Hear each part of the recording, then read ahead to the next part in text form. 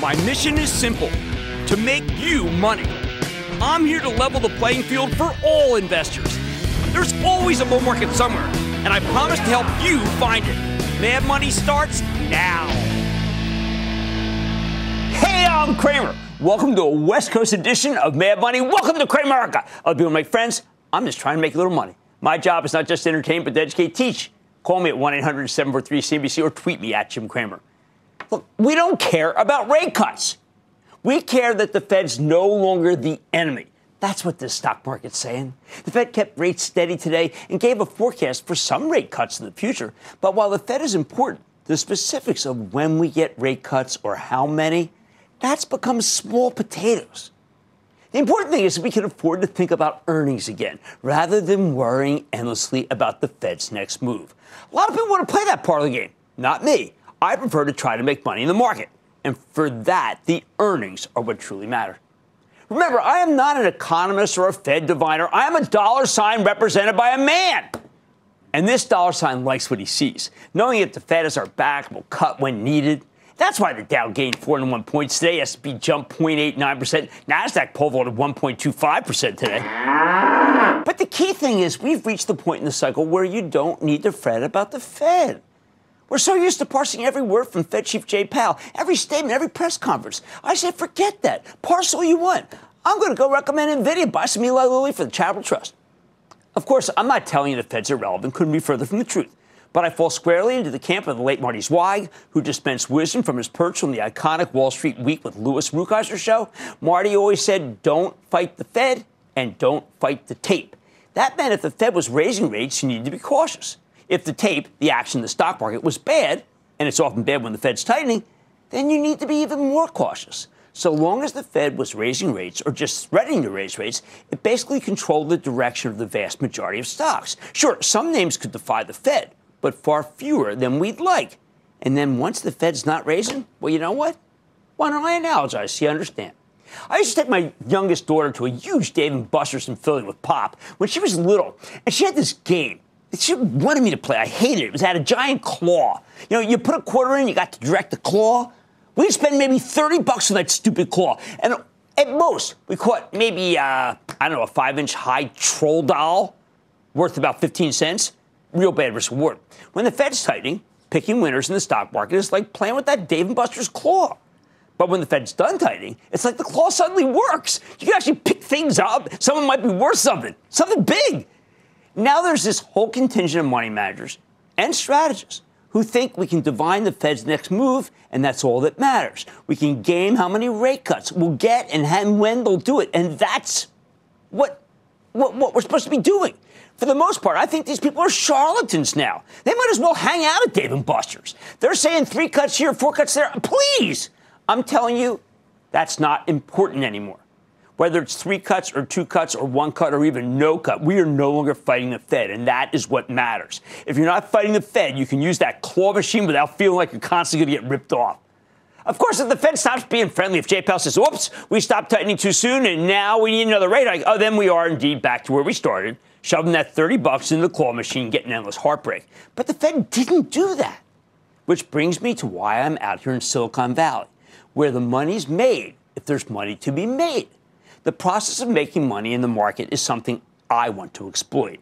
I know everybody's sick of hearing about NVIDIA, unless you already bought on my recommendation and now have truly staggering gains. Some investing club members have made millions in this one. Others have happily retired from it.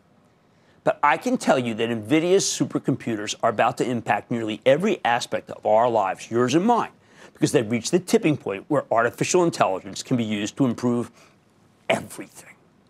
Just today, you know what I did? I dropped into the Omniverse, just like that.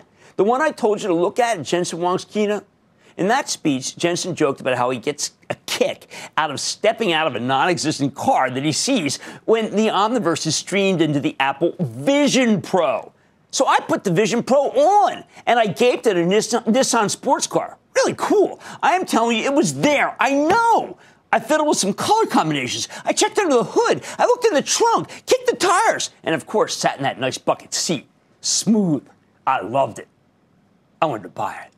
And I said to myself, if I were a visionary car dealer, maybe a Carvana, I'd send a Vision Pro to anyone who's thinking about buying a car, then let them do the same thing I did. The customer would buy his car from the Vision Pro and voila, delivered to the door. Then I visited a factory floor in the Omniverse where I could make changes just looking at the assembly line. Resolution was so perfect that if I were Siemens or any other large factory builder, I'd give every engineer one of these things. Same goes for anyone who's building ships or jet planes. Anything where something needs to be made with changes that could be expensive. Boeing desperately needs this technology. I'd make sure that all of my engineers and architects and even welders, HVAC people, had the Omniverse streamed in by the Vision Pro or something similar. They are hand in glove, I'm telling you. But does Apple know that? Can you afford to wait until they do? Right now, they're treating the Vision Pro as a consumer product when the truly transformative applications and the huge money are all about the enterprise via the Omniverse. Luckily, they had the foresight to charge $3,500. They could charge double to a Siemens or a GE or a Hyundai Heavy Industries or a Fluor or a Bechtel, just to name some of the builders of gigantic projects. Remember, it only works because NVIDIA's supercomputers are connected to the Omniverse, which is then fed into the Vision Pro. If I were you, I'd want to own some Apple before they go after the corporations, not just the individuals, with this tremendous device. It will be worth it. Look, I don't want to get too totally hung up on tech. The orders were strong today because they got a break from the Department of Energy, which said they won't face billions of dollars in fines if they keep making a lot of gas guzzlers. Good for Ford, good for GM, bad for the polar bears. You buy the retailers now when the economy's still strong enough and the numbers for a Dick's or a Best Buy or a Costco are strong enough. The travel stocks, they do well when people are flush, which they still are, but the bottom line is simple. When you aren't fighting the Fed, the claw picks up a lot of toys that are worth something. We aren't fighting the Fed. Get to the claw and try to grab some winners. Let's take calls. Let's start with Perot's in California. Perot's. Hey, Jim. Thanks for visiting the Bay Area. It was My pleasure. Nice to have you over here. Really appreciate it. I'm not going anywhere. I'm staying out here. I don't really like New Jersey anymore. Okay. Appreciate it. Thank you for allowing us to look at the markets bottom up instead of top down. Yes. That's something I've learned from you, and I really appreciate that. It just takes a lot of time, and you can't have any sleep, but that's all right. You can sleep on Saturday. How can I help? Exactly. So just wanted to ask you about this company. They're in the energy space. They're pretty big. They own the 76 franchise gas stations, and they're doing pretty well. Just wanted to get your take on PSX, Phillips 66. It's a horse, man. It's a horse. It's a terrific, terrific company. And I got to tell you, I'll give you two for. I think Valero's great, too. Yeah, the refiners have it going. Right, listen, people, we aren't fighting the Fed. That's what you need to know. So get to the claw and try to grab some winners. Mad Money tonight, I'm bringing you part 2 of my conversation with our gracious host for these past couple of days, NVIDIA CEO Jensen Huang. Don't miss our far-reaching interview on everything from his journey to the U.S. at age 9 to sovereign AI. Then the U.S. government just awarded its largest CHIPS Act funding yet.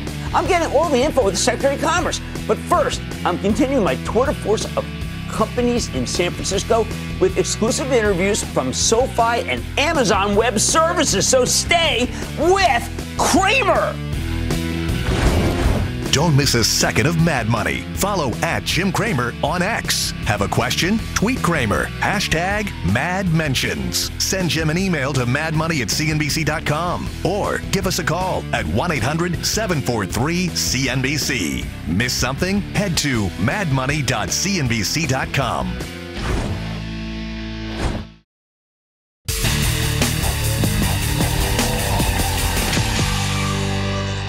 What the heck we do with SoFi, the digital bank with a stock that's now down 26% for the year? Now, that decline's mostly come over the last couple of weeks after the company announced a big convertible debt offering and made some exchange agreements with existing convertible debt holders that created a ton of new shares. Suddenly, investors are very worried about dilution, about their shares getting swept underwater by a flood of new stock. Now, I know many of you are frustrated about this. We've gotten a lot of calls about it. I feel frustrated, too, because I've championed SoFi at many points. When Craig in Florida called about this one a couple weeks ago, I told him I still believe in the enterprise and issued an open invitation to CEO Anthony Noto to come on, explain why the stock's still worth owning. Luckily, he accepted, so we can get right to the bottom of this. Mr. Noto, welcome back to Mad Money. Thank you, Jim. Thanks for having me. Okay, so Anthony, you heard what I said, which is that people just feel that after the great run, and it was a great run, after the really terrific outlook you gave, after the stock was moving up, that you yourself hurt the stock, and it went down big, and people feel badly that they bought it at 9, only to find out that, well, something was wrong at SoFi. Yeah, I think it's important to understand why we did the convertible deals, why we did the buyback, and the benefits to shareholders that I don't think are truly understood by the market. Well, this is your chance. The first point is we did this deal from a position of strength. We just had a record 2023, over $2.1 billion of revenue, up over 30%. 40% growth in our members, our first quarter of GAAP profitability, over $400 million of EBITDA generation, and gave an outlook that was going to be for full year positive GAAP profitability in 2024, as well as continued strong growth in our tech platform, as well as our financial services business. And we're going to be more cautious on the personal loan business. What we saw was an opportunity from that position of strength was to lower our cost of debt. We had two pieces of debt that were quite expensive. One we did in 2019. It is a Series 1 preferred that pays 12.5% interest. That's so good. 5 years after we issue it, we can buy it back in May. If we don't buy it back in May, we'll have to not just pay 12.5% interest, but it actually goes up to 15% interest for the next 5 years, and we can't buy it. Okay, so in other words, it wasn't like you could play around. If you tried to think that maybe it would go to 12 and we got to May, you would have, and it didn't go to 12, you could have been hurt. It was not like the risk was, hey, listen, it could go up to 20 here. It was the opposite, which is that you had to get this piece done. Well, I would put it this way. We saw it as an opportunity to do it and have a negligible impact on GAAP earnings per share, and also combined with a buyback, have it be accretive. But did you think the stock was going to get crushed like this? Let me finish. Have it be accretive to tangible book value per share by 8 to 10%. Okay. When you do a convertible, there is pressure on the stock from investors shorting the stock against the convertible. Right. It's a delta hedge. That does happen. So there is typically 5 to 10% decline. But the reason why we did it is really important, because I think this is what will put some momentum back into the stock. First is we had this 12.5% debt. We also had another piece of debt that's about $500 million that we pay 7% on. So we're going to save between $40 and $60 million of interest expense a year by refinancing from 12.5% down to 1.25%, where the convert is, and from 7% down to 1.25%. So in other words, you didn't need to raise money because you have a lot of bad loans. No, we did this to lower our cost of debt because we have done so well as a company. We can now issue debt at 1.25%, retire the 12.5% debt and the 7% debt. Now, we also bought back a convertible that we issued in 2021.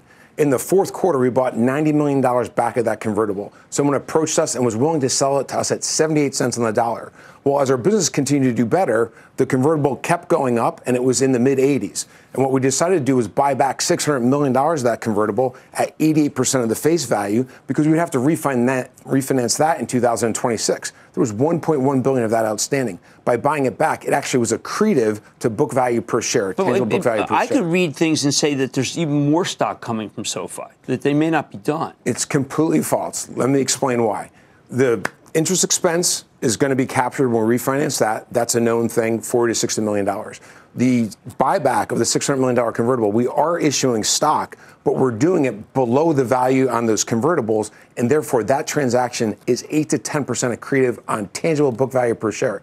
So yes, there's stock being issued, but the actual value on the tangible book basis per share is going up by 8 to 10%. But this market has not been defined by that, because if you take a look, Citi's tangible book value is dramatically higher than its stock. People want earnings per share. They want to have growth. They want fintech to be providing the growth. Exactly. They would like it to be 50-50, as you said it might be. They want the brokerage business to do well, and they don't want you to make a lot of loans if loans go bad versus fintech. You hit the nail on the head of what we're doing. They're going to still get the growth from us, driven by our tech platform growing 20% and our financial services business growing 75% and not growing the borrow business. So they'll get that same growth and a negligible impact on GAAP EPS from this deal, and 8 to 10% accretive on a tangible book value per share basis. So they can have their cake and eat it too with SoFi. Okay, that's important. But now a lot of people say, well, Jim, you like SoFi. You didn't like Robinhood that much. Robinhood has crypto. SoFi, no crypto. Why don't you have crypto? We don't, because we're a nationally chartered bank in our deposit business, and that's not permissible. Our deposit business, our checking and savings account business, which we call SoFi Money, doing extraordinarily well. The strategy has played out tremendously well. We continue to have record deposit growth. 90% of our deposits are from direct deposit customers, which means we're their primary relationship. In addition to that, 97% of our deposits are insured. So super high quality deposit base that funds our loans at higher margins and better returns. That's how we hit GAAP profitability in the fourth quarter and hit our long-term EBITDA margins of 30%. So it's all working together fundamentally. And now we've improved the balance sheet. One thing I forgot to mention about the buyback of the convertible, not only is it accretive at 8 to 10% on a tangible book value per share basis, if we had done it in cash, it would not have been. In addition, by doing it in stock, we increase our capital ratio to 17.3% if you pro forma the fourth quarter from 15.3. We only need to be at 10.5%. There's such a huge cushion now in our capital ratios. It allows us to navigate whatever's in front of us. All right, last question. Is it possible for you to go on the road to large institutions and explain to them what you just said to me? Because some of the parts, $7, tangible book, earnings go up, no worries about bad loans. The stock should not be at 7, Anthony. Yeah, since we did the convertible, there was definitely pressure from people doing the Delta hedge. But big institutions would understand that. Absolutely, but at that same point in time, there started to be grave concerns about interest rates and what the Fed would do. The clarity we saw from the Fed today drove a big increase. But between today and 3 weeks ago was the period of time where people weren't sure, is it going to be higher for longer? Are we cutting rates in May? Maybe June. So that uncertainty weighed on the stock as well. Fair enough. I'm glad you came on. That speaks louder than anything else you could do. Absolutely. Thank you, Jim. Thank you, Anthony Noto, who's the CEO of SoFi. Mad Money's back in. Coming up, more from San Francisco with the man of the hour. Chips, AI, and much more. Stick with Cramer.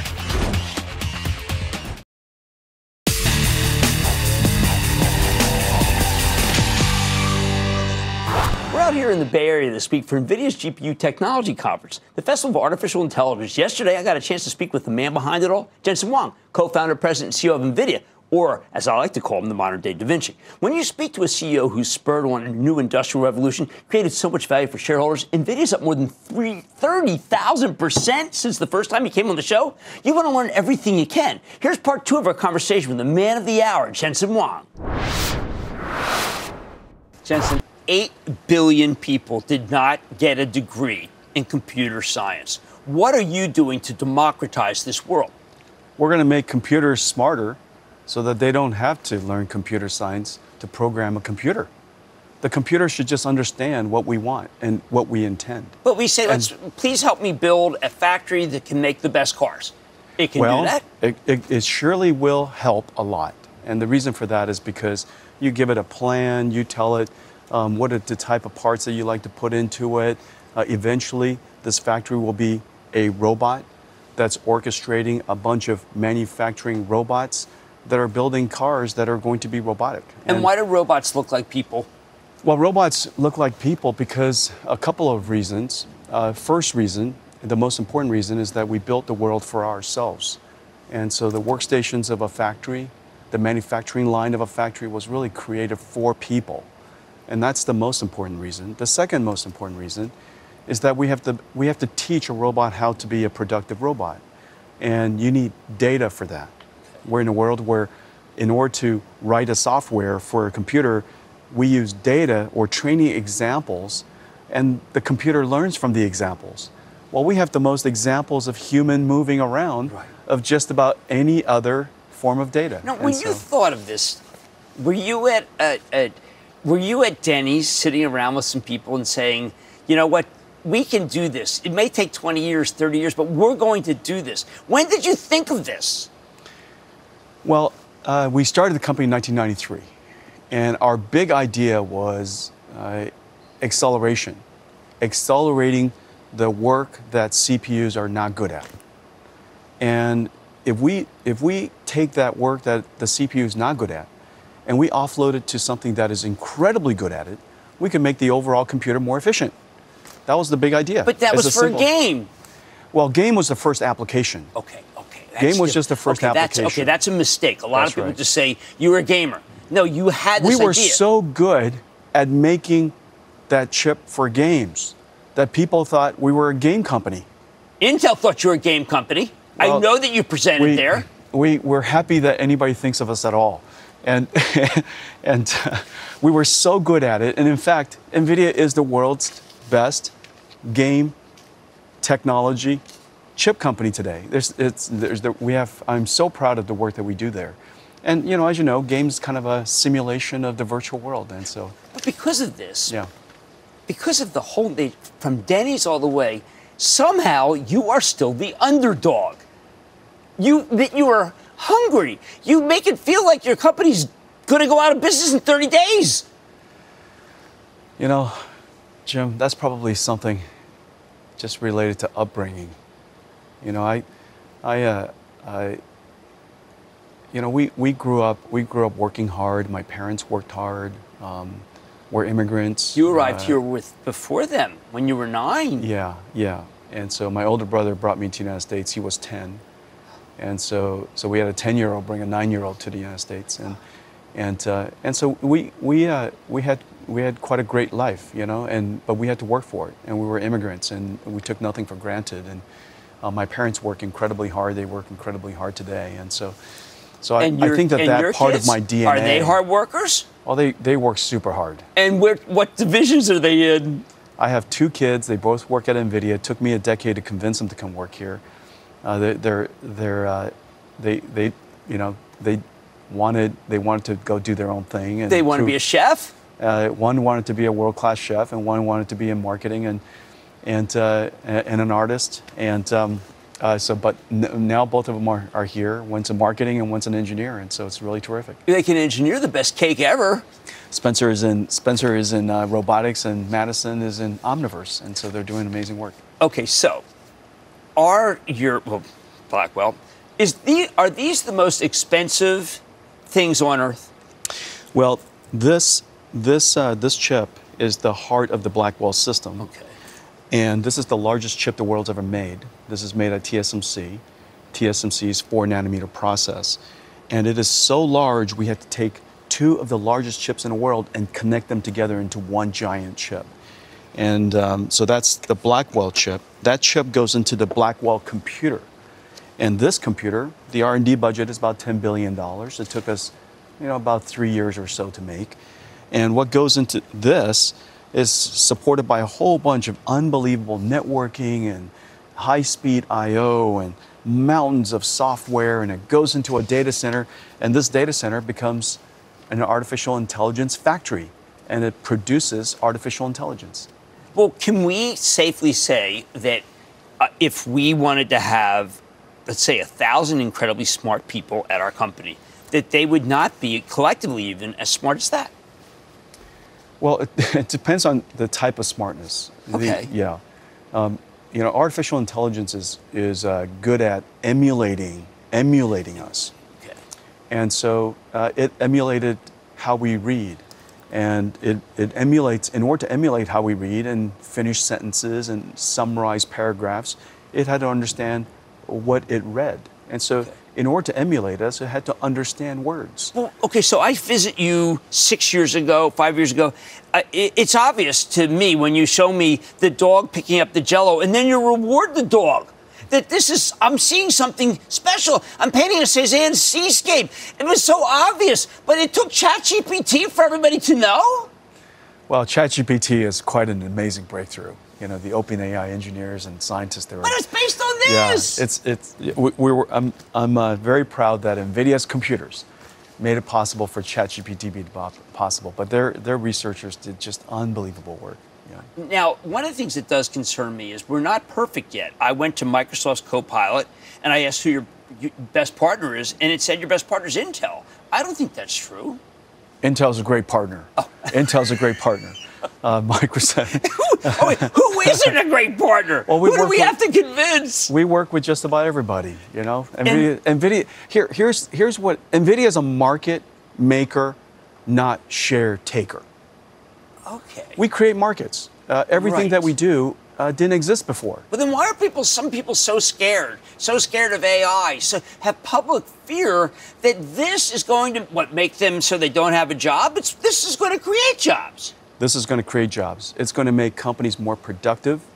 When companies are more productive, their earnings improve or their revenues go up.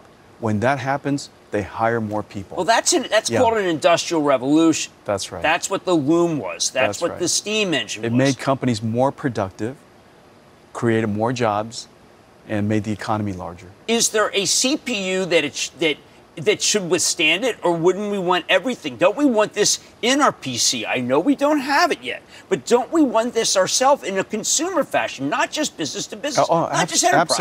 Absolutely. Every device will have will run artificial intelligence software. The question is, are they small software or larger software or gigantic artificial intelligence software? I listen to you and I wonder, won't there be an arms race? We're not friendly with every country in the world. Won't other countries say, you know what, we have to create our own Blackwell and compete or else we'll be left behind because we shouldn't necessarily share what we have as a country? The most important thing that countries have to do is to create their own intelligence. Okay. Sovereign AI. They have to do their own sovereign AI. And the reason for that is very simple. They have a lot of data that belongs to their country. It's their natural resource. It's of their people, of their language, of their culture, So we want to of their encourage history. China to do this. China's going to do their own anyways. But every single country should process the data of their culture and turn it into intelligence that their own society can use. Sweden's already doing this. India is working on doing this. Japan is working on doing this. I think every country should do their own and make sure that they own their own intelligence. So there's no hegemony of the United States, which would be terrible. But most importantly, it's because the data belongs to the people. It's their national assets, their national resources. It could of course be combined and shared with everybody else. But we're happy to provide the hardware that helps everybody do that. But it's really important that all of the countries create their own sovereign AI. Tune in tomorrow at 8 p.m. Eastern for a special presentation, CNBC Leaders, featuring Jensen Huang. This is a rare glimpse into the man behind NVIDIA and one of the world's most innovative minds. Mad Money's back after the break. Coming up, say yes to AWS? Cramer has a deep dive into the engine that's powered Amazon and more. Next.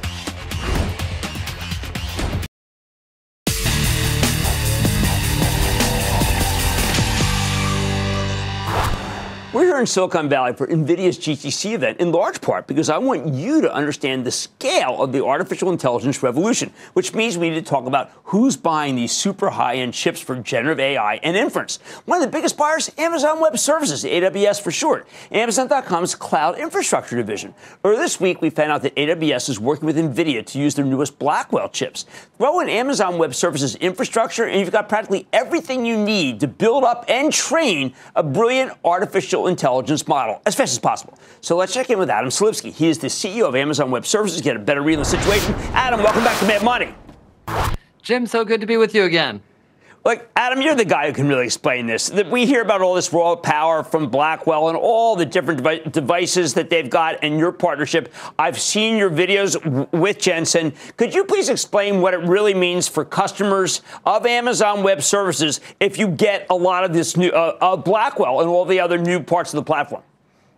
Well, sure, Jim. So Amazon is investing tremendously in all areas of AI, from Amazon Q, our AI-powered digital assistant, to Amazon Bedrock, our managed service for accessing many, many different leading models, and of course down to the chips, our own design chips, as well as our long-standing partnership with NVIDIA, which goes back 13 years, and we've been the first to bring really every NVIDIA chip to the cloud. So we're really pleased to be partnering with NVIDIA to bring the Blackwell platform to the cloud as well.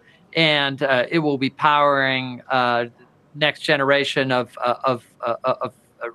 EC2 servers and other Amazon AWS services, which is going to enable customers to build bigger models, to do inference more quickly and more powerfully, and to help drive, along with all of our other efforts, a ton of different new applications. Okay, so let's take a couple. I know you have a relationship with Amgen, a relationship with Merck. Could you use NVIDIA and your own presence to be able to help these two great companies come up with new drugs? Absolutely. So we have, if you take our Amazon Bedrock service, where customers access the model of their choice securely with a great flexibility, we have well over 10,000 customers already using Bedrock, even though it only launched GA in the late fall. And a lot of those actually are drug and life sciences companies. And we're seeing basic research being done with our AI services, including Bedrock, as well as the whole clinical trial and drug development process. And one great example is Pfizer who is using our AI services throughout the company. And they actually estimate they've got almost 20 different proofs of concept running on us, just in generative AI alone. And they're estimating that those efforts are going to save between $750 million and $1 billion annually. Oh, that's fabulous, because they made an acquisition for that is going to, if they have good luck, go after some of the hardest cancers. And I'm sure they need you guys to be able to just do iteration after iteration. I also want to talk about something else that you're invested in that I use. You've got a stake in Anthropic. I've been using this Claude 3. You know, look, ChatGPT seems a little robotic to me. The Gemini seems a little bullet point to me. But yours, Anthropic, which you're related to, it seems human. It seems also more accurate. Is that possible?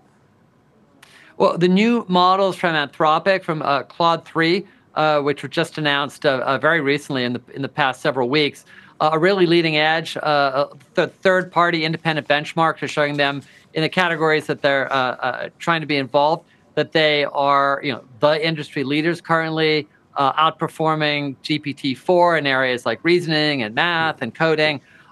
We've partnered very tightly with Anthropic, as you said. Amazon's invested in Anthropic financially. More importantly, we're working tightly together. AWS is the preferred cloud provider for Anthropic's mission-critical workloads. We work with them to improve their models. They work with us to improve our own custom silicon, our Trainium and Inferentia chips, which are going to have such great performance in the months and years to come. Now, I actually had Andy Jassy on once when he was at Amazon Web Services running, and he told me that they cut price every year, that people think that Amazon makes so much money, but the main thing that they like to do is give the customers a lower price constantly. Are you guys doing that still? Well, we continue to drive down our own costs and then to turn around and drive down the price that we charge.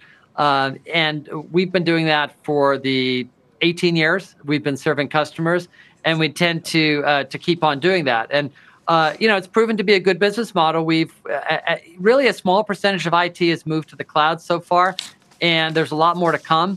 And the more attractive we can make it, and the more we can make it a no-brainer for people to see that not only are you more secure in the cloud, not only do you have better operational performance, not only are you more flexible and more agile, but it's also lower cost. The more obvious it becomes. And I think that's why so many companies and organizations are still just getting into the meat of their enterprise migrations. Well, I mean, one of the things I saw, there's an article that I'm reading says AWS wants 99% of the AI market. That seems like hubris. Is it possible to keep taking share, though? I think we're all just getting started with generative AI. This is the very beginning of a big wave. I think most applications that we all interact with, whether it's at work or at home, are going to be fundamentally transformed. And we're investing tremendously in many, many different areas of AI. But regarding what you alluded to, it is just one facet of AWS's business. We're approaching $100 billion a year revenue run rate. Last quarter, we showed revenue acceleration, which is really really great. And we are seeing really positive, optimistic signs. We see less cost optimization or cost-cutting efforts by our enterprise customers. We see a lot of those companies starting to lean back into their core application, core IT estate migrations back into the cloud. And we see generative AI layering in on all of that. So we're quite optimistic about the future growth potential for AWS. That's Adam Selipsky, CEO of Amazon Web Services. When we return, master the markets one stock at a time. The lightning round is up next. Don't miss a second of Mad Money. Follow @Jim Cramer on X. Have a question? Tweet Cramer. #MadMentions. Send Jim an email to madmoney@cnbc.com or give us a call at 1-800-743-CNBC. Miss something? Head to madmoney.cnbc.com.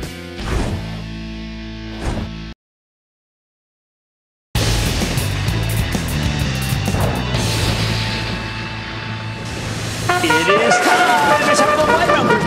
Both on those stations just because of the cost of the play and then the lightning round is over. Are you ready, Ski Daddy? Time for the lightning round. I'm going to start with Mike in Pennsylvania. Mike.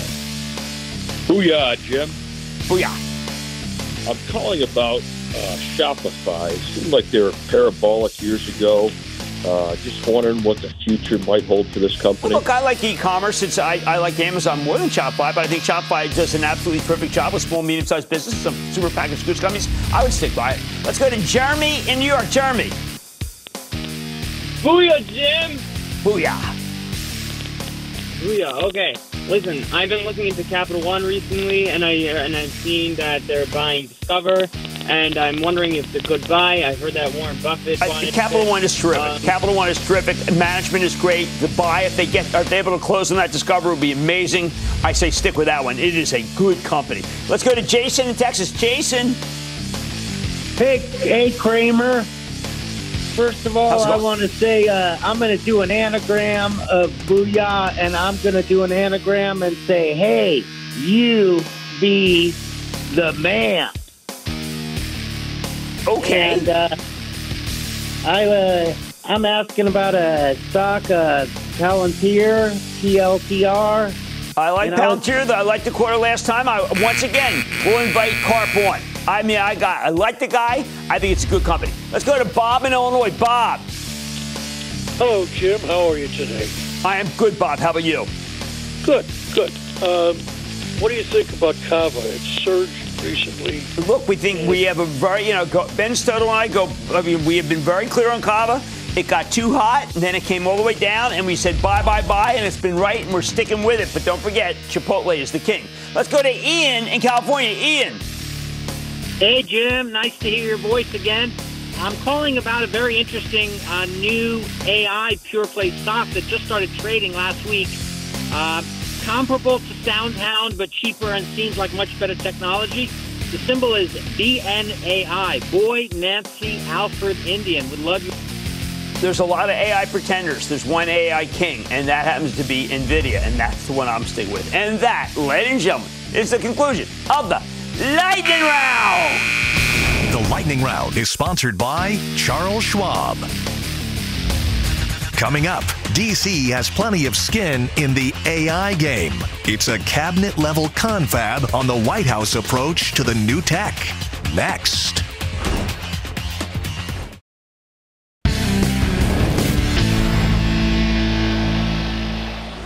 Today we learned about the largest semiconductor subsidy to date since the passage of the CHIPS Act back in the summer of 2022. This time, the government's awarding an $8.5 billion grant to Intel to support its $100 billion of investments in domestic semiconductor manufacturing and R&D, investments spread across 4 states, including 2 new foundries in Arizona and Ohio. Now that the CHIPS Act is truly kicking in, it's worth taking a closer look with the person who spearheaded the whole thing, Secretary of Commerce Gina Raimondo. I got a chance to speak with her yesterday. Take a look. So, Madam Secretary, tell us about your announcement. Big announcement, Jim. I'll be with the president tomorrow in Arizona. We're making an $8.5 billion grant available to Intel to expand. They'll be expanding 8 facilities in 4 states, doing leading-edge manufacturing right here in the United States. It's huge. It's a huge announcement, create tens of thousands of jobs. And most importantly, Jim, you're there at NVIDIA. You talk about AI. The United States of America is getting back into the business of leading in semiconductor manufacturing. So tell me, who will use these chips once they're made? Whoever needs them. I mean, as you know, it takes 10, 20,000 leading edge chips to train a frontier AI model. So, Microsoft, OpenAI, Google, military equipment, auto companies. I mean, chips are everywhere. Anything digital requires chips, as you well know. And these chips they're really ubiquitous now, which is why we need them to be made in the United States. Absolutely. I wanted to point that out because I think a lot of people feel that perhaps you're picking these companies, I don't know, more or less at random. But I bumped into an old friend of mine, Brad Koenig, who works for you. He used to head global tech for Goldman. They're telling me there's a process where you literally are talking to Amazon, you're talking to Alphabet, you're talking to Apple, you're talking to everybody all the time to find out what they need. These are not chips that are going to sit in some closet when they're done. Absolutely. The demand for chips is growing every day. Artificial intelligence is a huge consumer of chips. You know, data centers require thousands of chips. Even your car, you know, Jim, connected vehicles, electric vehicles, it's over 1,000 chips in every car. Your iPhone. I mean, we have spent a huge amount of time with the customers, exactly all the customers you've said, plus industrial customers, plus military, plus auto. The one thing I don't worry about is chip demand. Okay. Now, I think that we all are concerned that we're an expensive place to make things. That's just known. It's cheaper in Taiwan. If you can just point out, would these factories, would these fabs be done without this, without some of these supplements? Meaning that we are so expensive that typically you would not get a return on investment your first 4 or 5 years. So therefore, without Commerce's help, these plants would not be made here. That's exactly right. They would be built, but they would be built in Taiwan or Malaysia or Southeast Asia. And that's why we need this program, Jim. Right now, the United States of America produces 0 leading-edge chips in the United States. We buy 92% from one company in Taiwan. That is not resilient. That is not safe, right? That is an overly concentrated supply chain for a critical item. And that's why it makes sense for the U.S. government to provide these subsidies so that these companies make it in America. And exactly as you said, it's more expensive here. Everything's more expensive here, higher standards. And so that's why it makes sense for the government to do this. It's a national security issue. It's not just economic security. One last question. We know that you have said that there are certain chips, particularly made by NVIDIA and made by AMD, are fastest chips, the GPUs, that you do not want the Chinese to have, and so you've held them back. Will we be making those kinds of chips here in our country? The fastest, the best, accelerated computing and generative AI? 100%. We have to, and we will. Well, look, that's exactly what America needs, and I don't think there's really any price you can put on that, although I know you have to, because you are indeed the Secretary of Commerce. Gina Raimondo, thank you so much for coming on Mad Money. Thanks, Jim. I like to say there's always a bull market somewhere, and I promise to try to find it just for you right here on Mad Money. I'm Jim Cramer. See you tomorrow. Last call starts now. All opinions expressed by Jim Cramer on this podcast are solely Cramer's opinions and do not reflect the opinions of CNBC, NBC Universal, or their parent company or affiliates, and may have been previously disseminated by Cramer on television, radio, internet, or another medium.